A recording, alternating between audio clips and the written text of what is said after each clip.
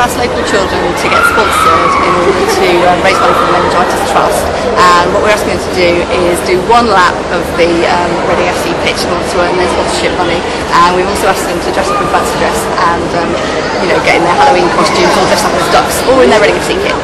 Go around in a baby walker, so it could take some time.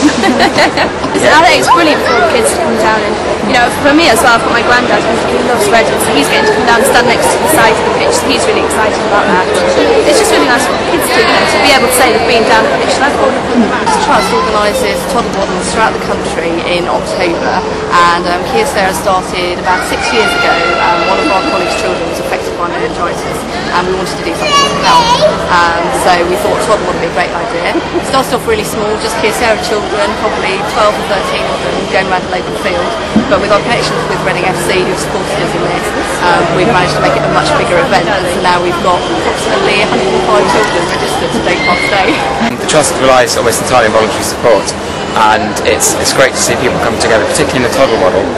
Meningitis kills more under 5s than any other disease in the country, and so to see all the toddlers coming out and helping fight this disease that obviously affects other people in their age group, this is fantastic, and they're so cute.